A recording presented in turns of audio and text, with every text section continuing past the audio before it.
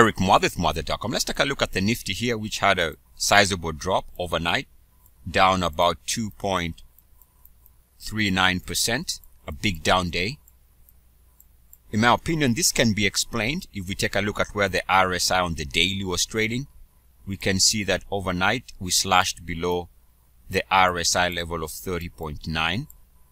And typically when you move below this level, you have a huge reaction or an expansion in volatility to the downside, which is exactly what we get with this 2.39%. In fact, if you take a look at the Bank Nifty coming into the overnight action, it too had been trading below the 30.9 level, going back to this drop here.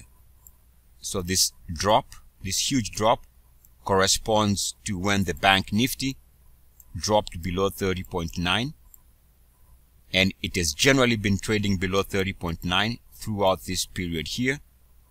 We can see overnight that there was a 1% drop, because again it did drop back below the 30.9 threshold.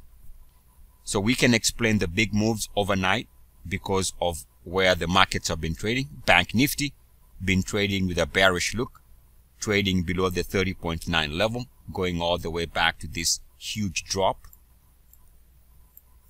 And now we can see that the Nifty itself did drop back below 30.9, something it hasn't done in a couple of years, I believe going back 2016.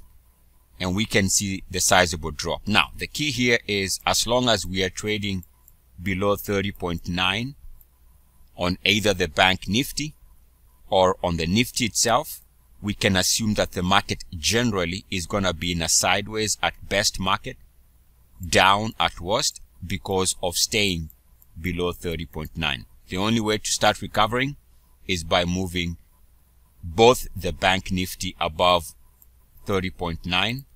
Otherwise, we might be trapped in a downward market the more we stay below RSI 30.9 on the daily. Eric Muath, Muath.com. As always, good luck, peace, and blessings. E-I-C-S. Woo!